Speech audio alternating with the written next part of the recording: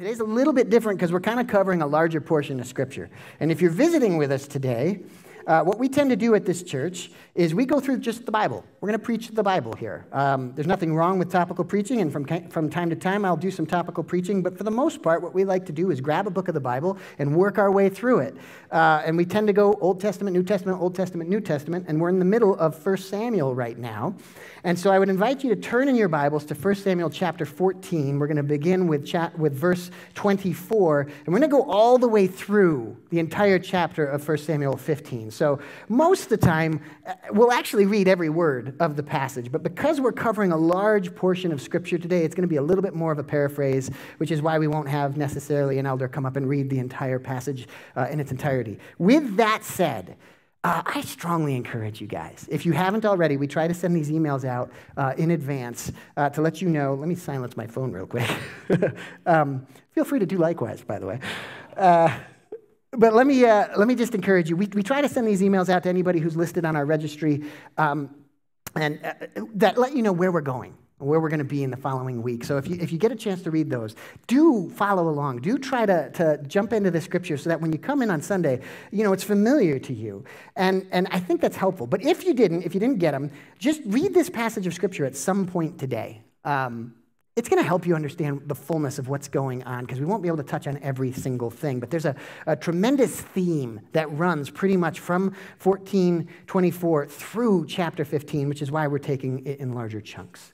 And just to give you a way of recap, where we were last week is there's so many wonderful stories and accounts in the book of 1 Samuel that depict these amazing heroic acts of faith, just incredible accounts. And last week is one of my favorites. It's this little-known hero by the name of Jonathan. I mean, most people know who Jonathan is, but I kind of feel like, my goodness, he's so David-like in everything that he does and the way he lives his life and the type of heart he has. And later in 1 Samuel, it's actually going to say that God knit Jonathan's heart together with David's heart. Like, these two guys were like one and the same.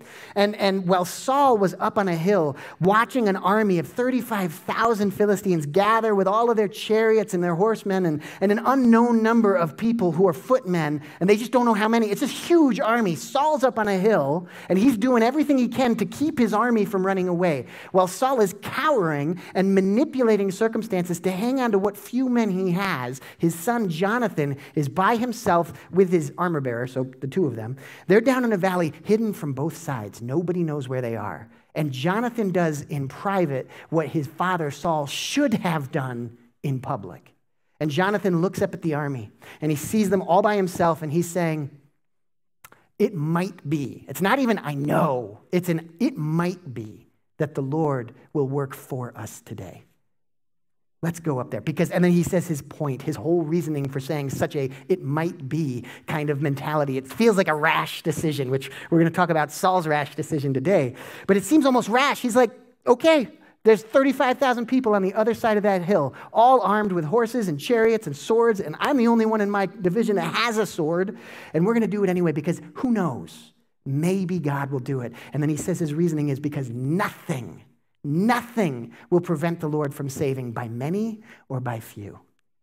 And he's thinking back to the lessons of Gideon that Samuel had reminded them of on his father's coronation day. And he's remembering that Gideon had an army of 32,000 that was reduced down to 300 people. And God won the day. Again, not with weapons of war, but with weapons of worship. And he's thinking back, Jonathan's thinking back to that. And he's saying, if God did it with 300, he can do it with me and my armor bearer. He can do it again. Because nothing will prevent my Lord from saving by many or by few. And yet Jonathan still was like, I still don't know how this is going to play out. The Lord will save us. Maybe he'll save us today as I take the hill. Or maybe he'll save us in 100 years. But he's going to do it. And my life, I want it to be about who he is, his character, no matter what happens next. And so Jonathan takes the hill, and the army is routed, and then God joins the battle. Jonathan and his armor bearer, they're taking out 20 guys, it says, in the span of half an acre, and then God starts doing his thing, and the Philistines, they begin to fight each other. God tends to use that tactic. He gets the enemy to fight itself. And so there they are. They're up on the hill. They're fighting themselves. Saul's on the other side. He doesn't know what's going on. He's there with his 600 guys, and he's just around the Ark of the Covenant. And he's trying to like get the priests to get things ready, and he hears some noise on the other side of the hill. And he sees that the Philistines are starting to fight themselves, and there's this great uproar in this camp. And he's like, what? Somebody else is getting my glory. And he stops the priests, and he grabs his army, and he runs over to the hill. And I don't think it's because he was trying to look religious with the ark. And if we read this passage, that's what you're going to see, is he's getting priests around the ark. But as soon as he hears the noise at the Philistine camp, he stops that, and he runs to take the battle. And I don't think he's running to back his son up. I think he's running because he's thinking, my son is stealing my glory. I'm supposed to be the guy winning the day. This isn't cool. I've got to get over there. I've got to be a part of the victory before the victory is assured. They have to be chanting my name. And as we keep going through 1 Samuel, this is a common theme in Saul's life. So while Jonathan is fighting this war, at the same time, Saul, I keep choking over those names, so bear with me here, church. There's a lot of S's in this. That we're going to have Samuel, then we're going to have Saul, then we're going to have Solomon. There's a lot of that, so bear with me. So you got Saul up on the hill, and he's trying to manipulate events while Jonathan is inspiring because of his faith. And so we're going to cover the rest of this chapter in its entirety, but we're going to kind of take it from a much higher view than we're used to. And again, please read when you go back home. So it begins here in verse 24, and what we see is that while Jonathan's out there following after the Lord, living out his faith, we see that Saul has made a rash oath. It says, verse 24, and the men of Israel were distressed in that day, for Saul had, past tense, he's already done this, he placed an oath under the people saying, cursed is the man who eats any food until evening, before I have taken vengeance on my enemies. So none of the people tasted food, which is crazy, right? You think of this and you think of a general and you're like, okay, you've got a big fight coming, you're severely outnumbered. What do you want to do? Starve your men, right? Like let's go fight as tired and hungry as we possibly can. And we hear this decision and we think, this is crazy, right? This doesn't make any sense. And yet Saul, it's all manipulation. He's sitting here and he's trying to rally his men. The only thing I can wrap my brain around in this, and I've done a couple of studies on why would he make this silly, stupid oath that would actually hinder him in the battle to come. And I think he's seeing the victory starting to come. He's seen this before. He's seen the Lord fight the battles for him. And he's seeing the Philistines fight themselves. And maybe he's just trying to rally what's left of his 600 guys. And he's saying, you know what? This is not going to take long, okay? You know what? Nobody even eats because we're going to beat them before we even get hungry. Maybe that's what he's trying to say. I don't know. It doesn't really elaborate on this. It's the only thing that makes sense to me. But again, it's just a manipulation. He's trying to get his guys psyched up for the battle. That's one option. And so Jonathan, though, at the same time, Jonathan's also making rash decisions, right? I mean, it feels kind of rash. He's out there by himself. He's between both camps. He's hidden from both armies. He could run and hide just like everybody else did. And Jonathan looks up at the hill and goes, yeah, you know what? Let's do it. Let's fight the battle.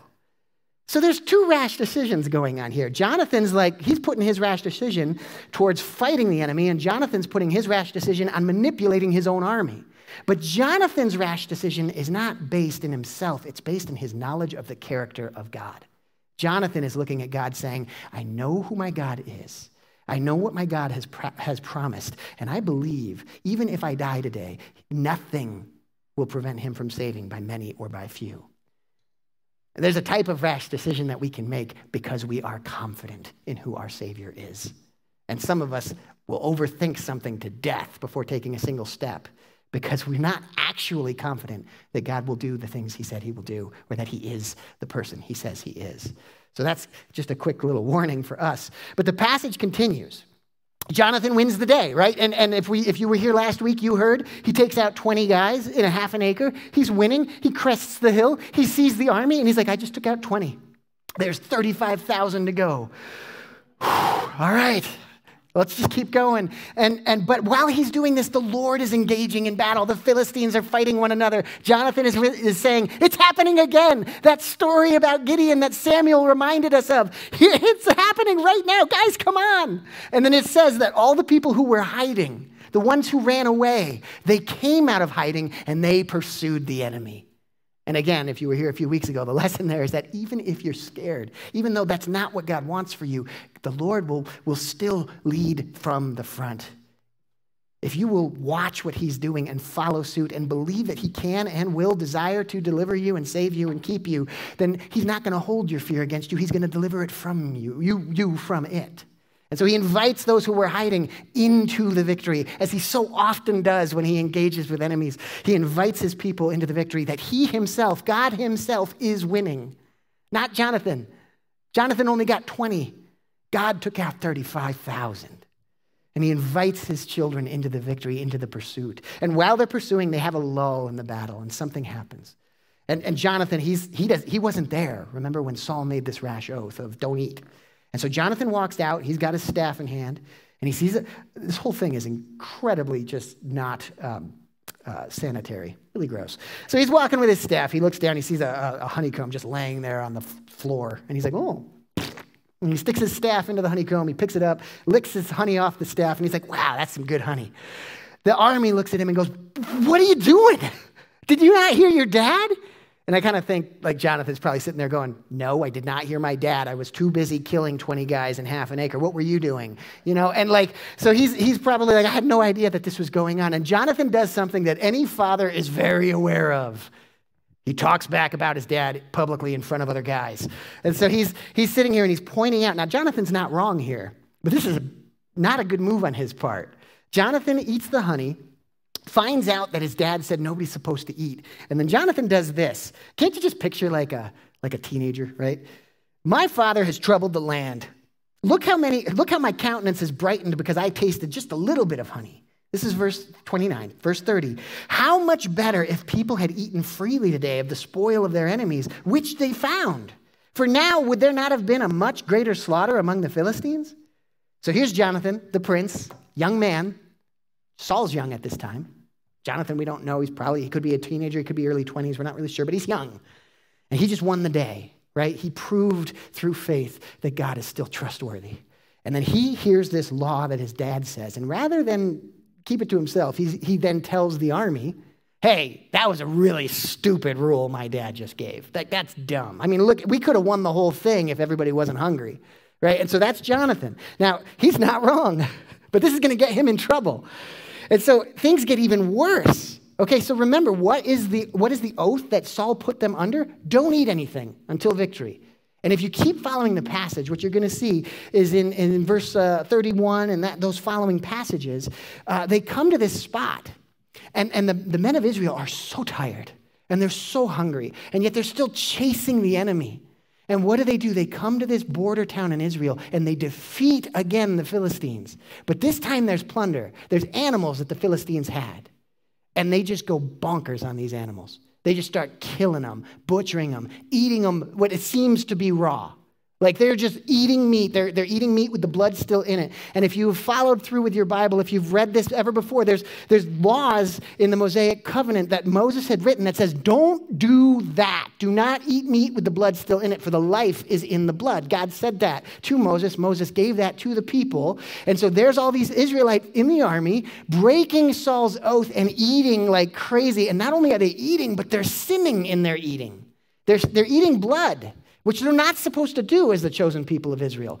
Make no mistake, and this will change your perspective of the following verses. Pay attention to this, church. This is a very public and a very corporate communal act of sin.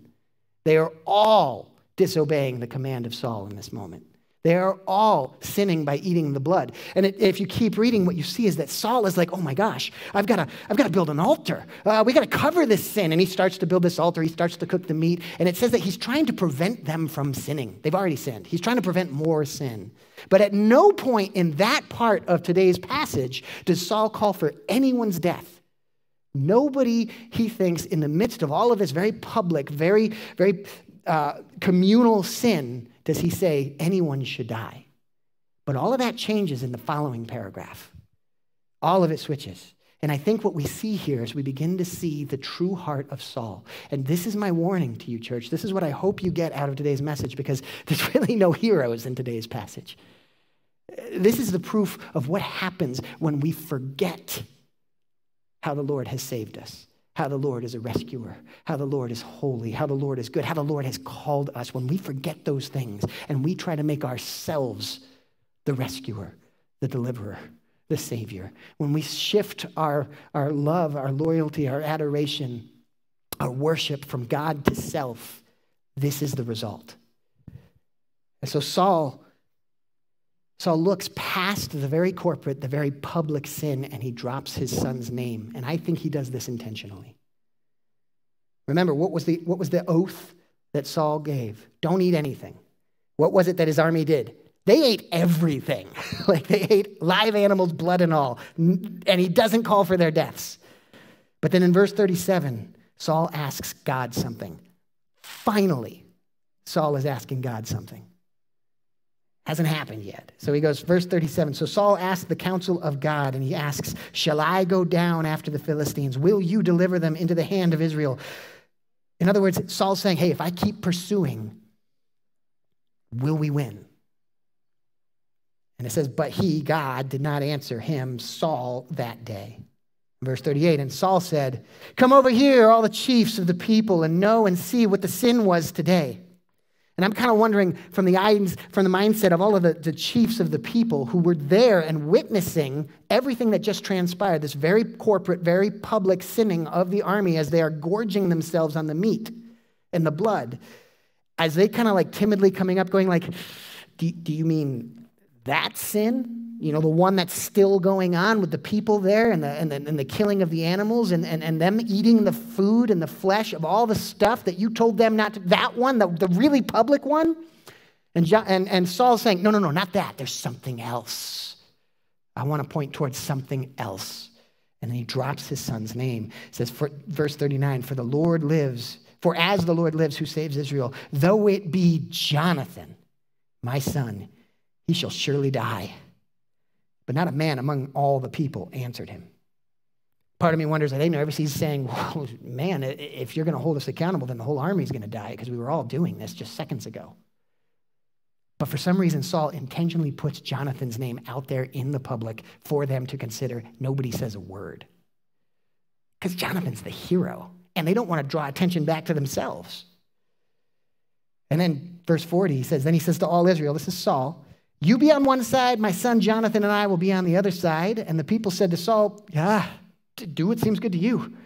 And therefore Saul said to the Lord, the God of Israel, give a perfect lot. Now, if you're following along, we already know God's not talking to Saul right now. So I think this is all for show. And so Saul and Jonathan were taken, but the people escaped. You see what just happened? Watch this. This is very revealing of Saul. And again, church, I think we are far more inclined to think and feel and believe like Saul than we are like David or Jonathan or anyone else. This is our natural bend. Saul just took his son Jonathan, who had in this moment, if he just cast general lots, he had a 1, and let's just say it's still the really small army. He's got a 1 in 600 chance of surviving. Saul just divided everybody and made it 50-50. He said, okay, it's either one of these 600. Again, it's probably more than 6 at this point because the scared people came back to fight, but we're going to just keep it at 6. So it's either one of these 600 or it's Jonathan and myself. So he just turned it to a flip of the coin. And then it became Jonathan and himself. Now, what man is going to kill their king when the king puts it out there for him to do that? So let's keep going. It says, this just feels so intentional to me. Verse 42, and Saul says, cast lots between Jonathan and me. And so Jonathan was taken. And Saul said to Jonathan, tell me what you have done. And Jonathan said to him, I only tasted a little honey with the end of my rod that was in my hand. So now I have to die? And Saul answered, God, do so and more also, for you shall surely die, Jonathan. My goodness, the way this unfolds, it seems intentional. And also, look how religious Saul sounds in the midst of this. There's a lot of, may the Lord do this, or may the Lord do that, and there's sin involved that we have to purge. And yet, he looks past the public, corporate sin of his army and points out the private and not actual eating of the blood kind of sin of his son. And I don't think it's because his son actually sinned that he's doing anything. Like, let's compare all this again. Saul remained on his protected hill, trembling, while Jonathan was out there believing that nothing can prevent the Lord from saving by many or by few. Saul is up there religiously prepping the Ark of the Covenant to do what he believes is the religious requirement to lead it into battle, while Jonathan is up there living out his faith and taking the hill. Saul is cowering while Jonathan is inspiring people to fight. Saul is rashly making foolish oaths while Jonathan is pointing out those foolish oaths to the army. Jonathan's become a problem for Saul. Jonathan is going to walk away from this, and he's going to be the one that people are going to say, Jonathan won the day. And Saul's looking at this, and we will see this in Saul over and over and over again. Saul's looking at his own son being like, that should have been me. Greed, pride, jealousy, these are things that always lead to death. Always. Oh, be careful, church, because that is what we are inclined to move toward. Thank goodness for Jesus. Thank goodness for the Holy Spirit who allows us to walk the way Jesus walks. Resist the enemy. He will flee from you. Press into Jesus, and this does not have to be our story. This is what happens when we don't remember the character of God. When we forget that God saved us because we actually needed saving, then we try to become our own saviors. And we can't do it, church. We can't hold that weight. We can't carry that. When we forget that God brought us the victory over our fears, then we will begin to try and manipulate everything around us to get out of our fears.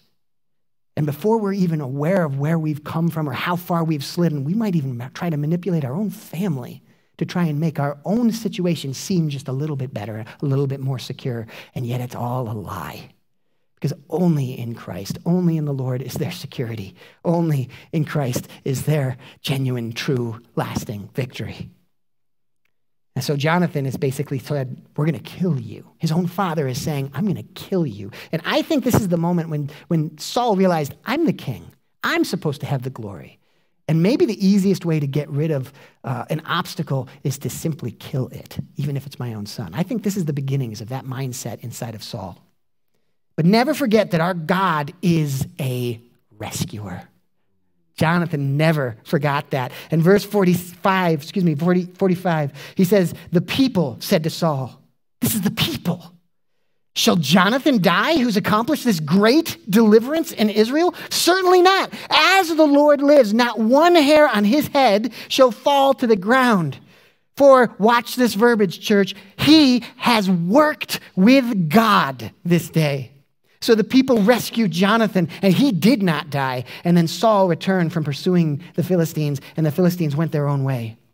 Church, Jonathan inspired a nation back to trusting in God that day because he had a faith that said it might be that the Lord will work for us because nothing will prevent the Lord from saving by many or by few.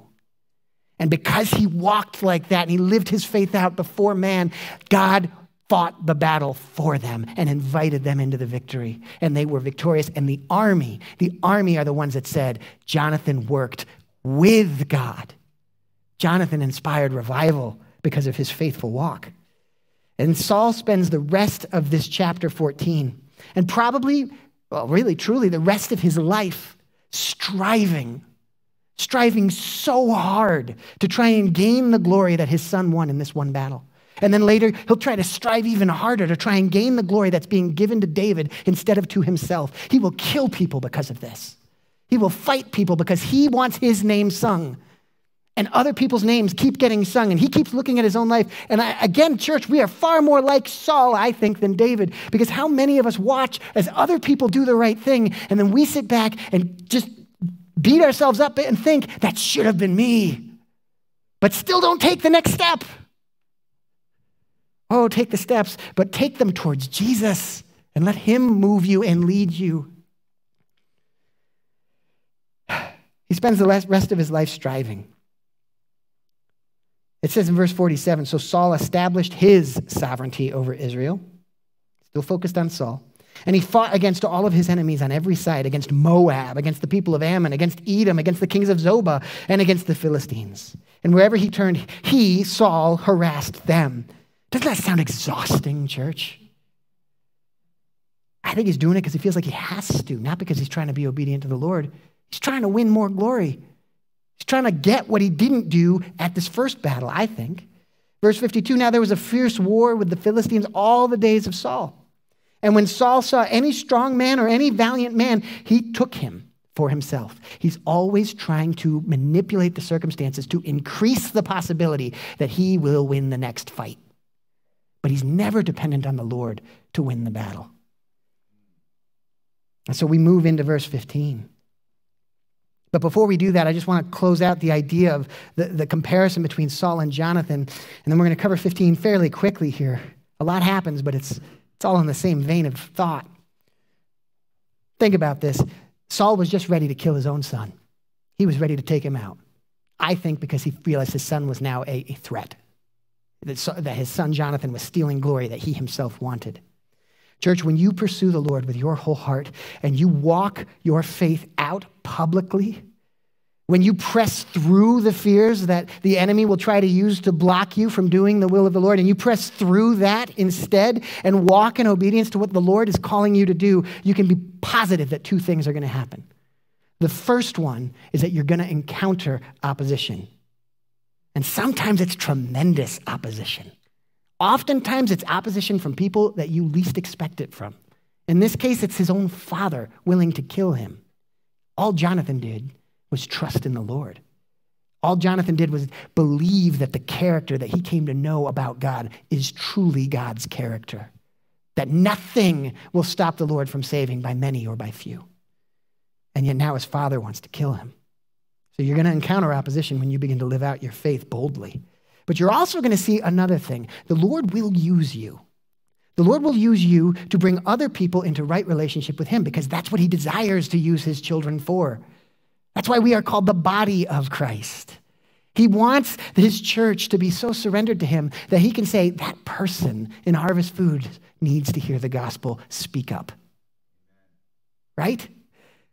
And when we do these things, you will begin to influence other people. When you do that, church, do not get a big head because it's got nothing to do with you. It's only the Lord. In this case, Jonathan got 20 guys. That's worthy of an applause, right? He did an incredible thing, but it was the Lord who confused the army and defeated 35,000. Jonathan can't stand there and say, I did that. Jonathan can only point to the work of the Lord and say, the Lord did that. Saul is constantly trying to get that praise. So as we continue into chapter 15, what we see is that Saul continues to strive. All his life, he will strive to try and gain glory for himself. All his life. 15 verse 1. Now this is fascinating, church. I mean, honestly, this one hit me last night as I was thinking through the day's sermon. Samuel also said to Saul, listen to these words. Listen to what he's trying to do. The Lord sent me to anoint you king over all of his people, over Israel. Let's stop there for just a second and realize what just happened. Saul is really fumbling it. He's fumbling everything. He's trusting in his own self-worth. He's trusting in his own glory. He wants his own name sung. And Samuel comes to him. Now, there's no judgment in Samuel's phrasing right here. What Samuel is doing is reminding Saul who he is. He's sitting there saying, don't forget that the Lord sent me to anoint you. You were not a mistake. God wants you to succeed.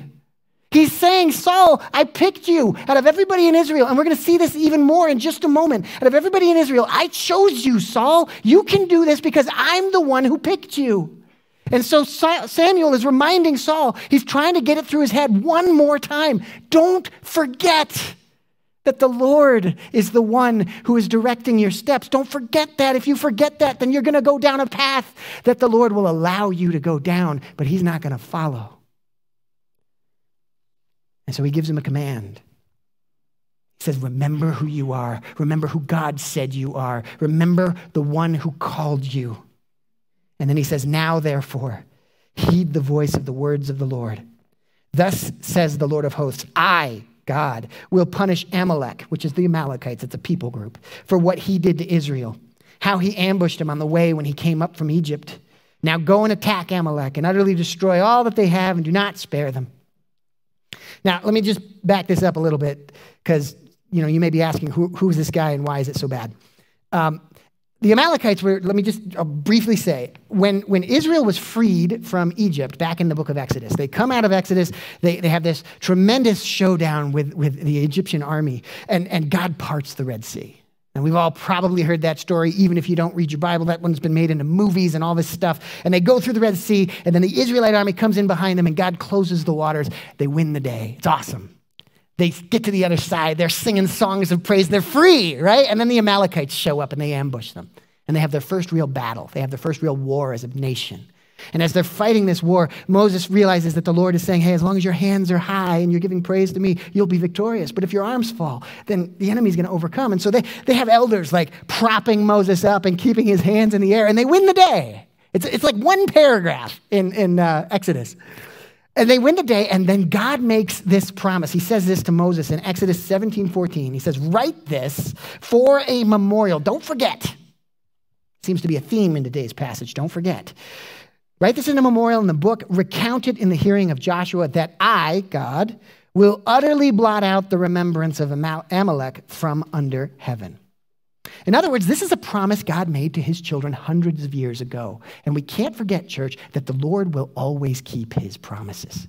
And in this case, he's actually asking Saul to fulfill this promise. It's hundreds of years old. And he's saying, now is the time. The Amalekites have to go, and this could become a much, much longer sermon as we talk about why that's the case, and maybe we'll talk about it someday, but not today. So we're going to move into this, because Saul actually gets a much bigger army this time. He grabs 200,000 people instead of his little 3,000 that he tried for his first border scrimmage. He gets 200,000, and he wins big, and he takes out everybody. It says he utterly destroys the nation almost. Right? Instead, it says this, verse 9, but Saul and the people spared Agag, that's their king, and the best of the sheep, the oxen, the fatlings, the lambs, and all that was good. And they were unwilling to utterly destroy them. But everything despised and worthless, that they utterly destroyed. That's so important because it says Saul was unwilling to destroy the things that he perceived as good, even though God had already told him they're evil. Now, we may not fully understand how this whole thing works with animals and such, but these animals were being used for evil purposes, and God was saying they're evil. They have to be completely wiped out. You've got to get rid of the evil in your life. And how often do we as Christians sit here and say, Lord, I love you so much. I want to give you my whole heart. I love you. I'm going to give you everything that I have, except for this stuff over here that doesn't look as evil as the rest. And I really enjoy this part. But this stuff over here that looks really evil, of course I'm going to get rid of that. Like, yeah, this is the obvious stuff. I'm going to get rid of this. But this stuff, you know, it's not expressly said that this is evil. I really enjoy it. I'm going to keep it in my life, even though I know that in the back of my head, this is stealing me from the Lord. God's called it evil, but it looks good to me. I'm going to hang on to it. And I'm even going to use religion to try and explain why I should hang on to it and keep it, because that's what Saul does. Oh, there's so many lessons for us here today, church. How often as we as Christians do that? Verse 12, it says, so when Samuel rose early in the morning to meet Saul, it was told to Samuel by saying, Saul went to Carmel. And indeed, he set up a monument for himself. See, this is the outcome. Again, when we forget that we have a Savior who has saved us, when we forget the saving power and the history of Jesus in our lives, we have a tendency to try and make ourselves our own Jesus, our own God. Saul is building monuments not to God, but to himself. And remember who's writing this, Samuel. Samuel, he was a judge. He fought wars. He fought battles. He built monuments too, but all of his monuments were designed to point people back to heaven and remind them of the deliverance that the Lord had given them that day. Saul, he's building monuments to himself, because he's hanging on to these good things that the Lord told him, you got to get rid of all of it. I want your whole heart. And Saul proves his self-idolatry in a really common way. I mean, this stuff comes almost right out of a child psychology handbook. This is really obvious stuff. And look at what happens over the next several verses. Verse 13. Samuel comes walking up to Saul. Saul comes running out to Samuel very publicly, very loudly. He goes, blessed are you of the Lord. I have performed the commandment of the Lord. So in view of everybody, he runs out. He goes to the priest and he's like, hey, look at this cool religious thing. I'm with this guy. I have done the work of the Lord. But look at where his focus is. I have performed for you. Everything is pointing back at Saul. Nothing is pointing at the Lord. And then forget the fact that it's really obvious to Samuel that he has not fulfilled the promise of the Lord. He can hear all the animals that were supposed to be destroyed. Saul says in verse 14 and 15, what then is this bleating of sheep in my ears and lowing of the oxen that I hear? And Saul says, well, they have brought them from the Amalekites. How often do we do this? How often do our kids do this? So common. I did the good thing. If there's bad stuff, that was someone else. Not my fault. I did the good stuff. Focus on me. I did the good stuff. Bad stuff, somebody else, right? And he does this all throughout this passage. Continuing in verse 15. For the people spared the best of the sheep. These are his people. He's throwing them under the bus. The people spared the best of the sheep and the oxen. And he tries to throw a religious spin on it. And he says, to sacrifice to the Lord your God. And the rest we have utterly destroyed. He always puts himself in with what God desired them to do. And he always puts the people in every time he's trying to point out, we didn't do it. Church, be leery.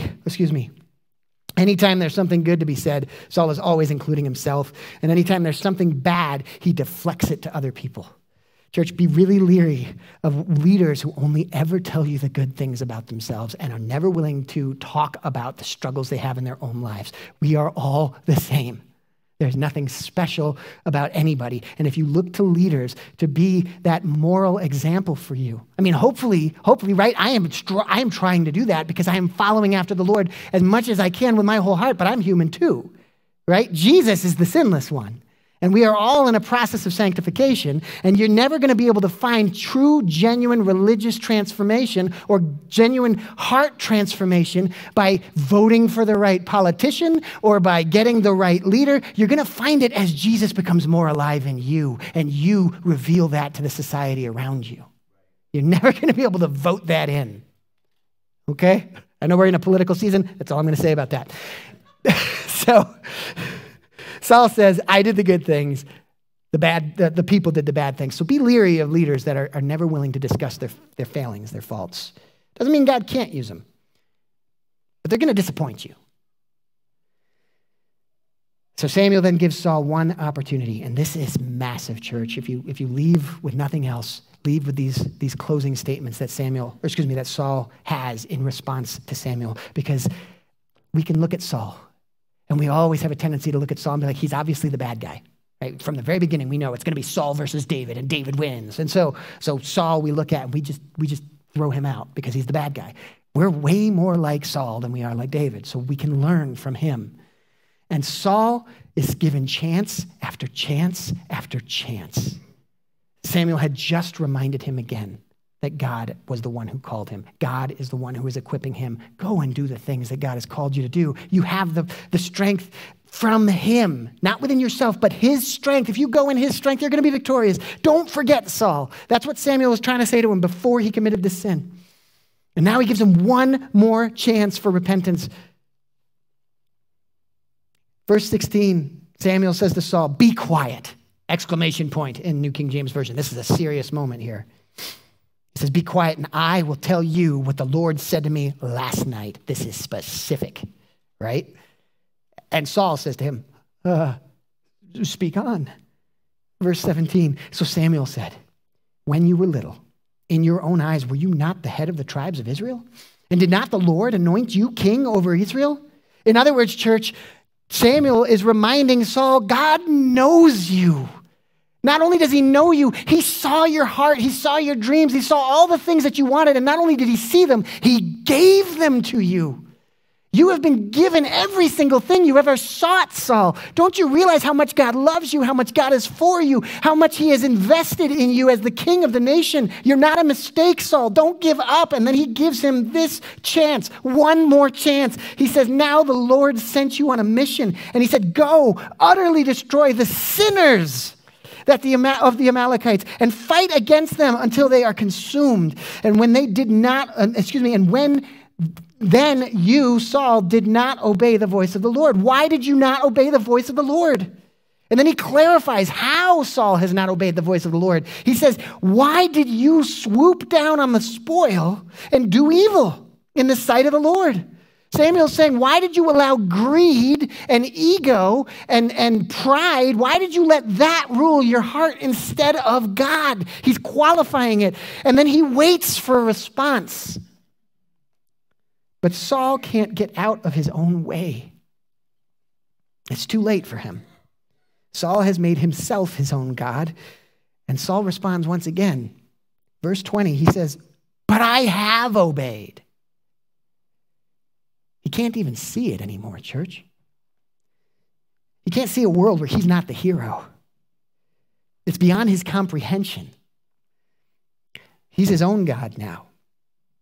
And then Saul says in verse 20 through 21, I have utterly destroyed the Amalekites, but the people, they took the plunder. Doesn't this just sound like the Garden of Eden, right? Like, he's talking to Adam, and he's like, Adam, what happened? He's like, the woman gave me the apple. And then he asks the woman, hey, what happened? Well, the serpent tricked me. It's always passing the buck. This is just what we do as humans. Apart from Christ, this is what we do. Oh, thank God for Christ. Saul had very publicly decided to pursue greed instead of obedience, and now he's trying to cover it up with religion. He's trying to make it look like he's godly. And what's more, I don't even think he knows what the problem really is anymore. This is what happens when we forget. Saul thought looking religious would be good enough to keep his name pure in the eyes of the people, which is why he's coming out to Samuel saying, oh, man of God, oh, we've done what you've asked. We've followed the command of the Lord. Saul's looking for Samuel to give him accolades. He's looking for him to back up his actions, and Samuel will not do it. And really, this is important, church. Who doesn't love an accolade, right? We all want to be told that we're doing a good job. Even I would love to know when a sermon has actually touched somebody, because I never know, right? Like, you never really know. And it's encouraging to hear. And yet as a pastor, you're always like, oh, I feel bad when people put their attention on me because it's supposed to be on him. So there's this weird catch-22 where you crave it, but you also don't want it. But we all desire for somebody to tell us that we have done something that means something, right? Encouragement, when we look in the New Testament, we actually see that encouragement is a gift of the Holy Spirit. Encouragement is a very good, a very godly thing, which makes all the sense in the world why our enemy, the devil, would then try to counterfeit it. And so what is happening is Saul is looking for the counterfeit. Encouragement always draws us back to who we are in Jesus Christ. We're valued by Christ, by God. He loves us. He empowers us. He walks us through. He's our source. He's our security. That's what encouragement does. But vain ego boosting puts us in the place of Jesus. And that's what Saul's looking for, and we can see this in his false repentance. Again, the most important verse we can take away from the lesson of Saul today is this, in verse 22. If you're a highlighter, highlight this. Has the Lord as great a delight in burnt offerings and sacrifices as in obeying the voice of the Lord? Behold, to obey is better than sacrifice, and to heed is better than the fat of rams. For rebellion is as the sin of witchcraft, and stubbornness is as the iniquity of idolatry. Because you, Saul, have rejected the word of the Lord, he has rejected you from being king. The Lord was giving Saul one more chance to repent, and Saul was not going to take it. Samuel is saying to Saul, hey, if the Lord called you to do something and you go and you do the opposite, that's the same thing in his eye as witchcraft. If the Lord is trying to teach you something and you're stubbornly standing your ground on your own validation, that's the same thing as idolatry, because you're worshiping yourself. God is looking for our hearts, church. He's not looking for our religion. He's looking for people to recognize that he loves them, that he's a rescuer, that he's a deliverer. And that is why we follow, because we know that he's the way that leads to life everlasting. Not because he's throwing down rules and regulations and rituals that we must perform to gain his favor, but that we have his favor, and that this is all just to draw us near to him who has already given us life. So often, this was the regular preaching and message of Jesus Christ, that God is invested in our hearts. And this rest of this chapter, it plays out like a terrible tragedy.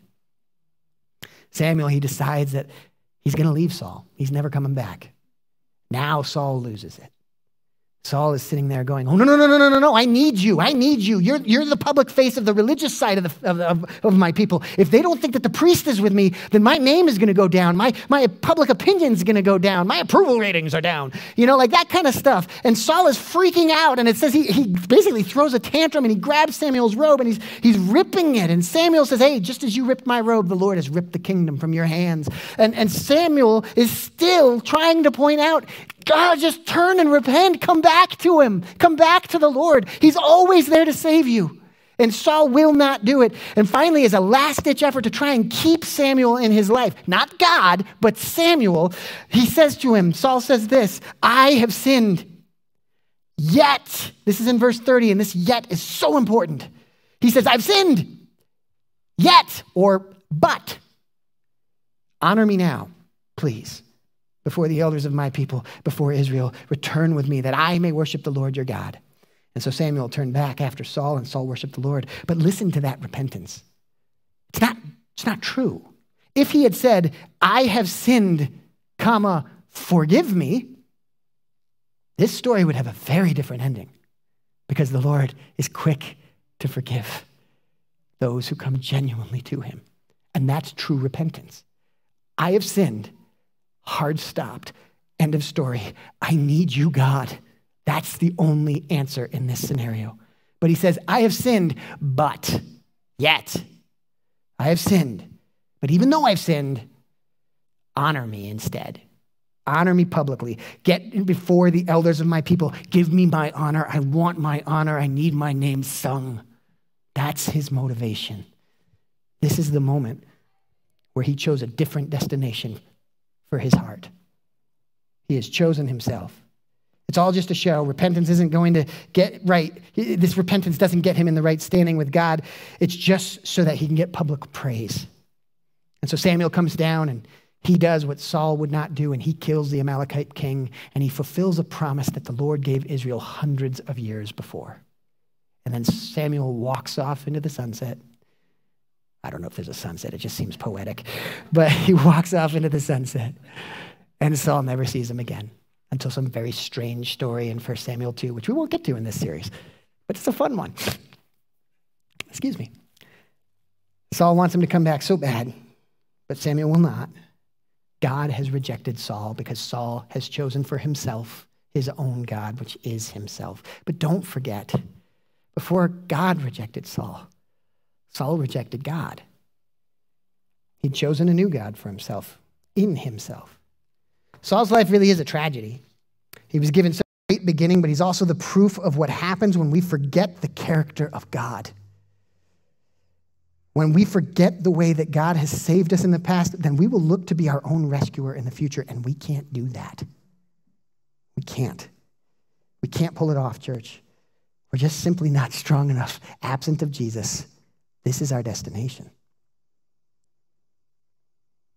Praise God that he truly is a rescuer. Praise God that we can have full, complete, total assurance in Jesus Christ, our Savior and our Redeemer, who died to fix even these problems, to burn these things out of us and to draw attention to the sins in our lives that we need to bring before the Lord and simply say, I have sinned, forgive me. And he's provided that opportunity for us in his son, Jesus. He's provided the answer.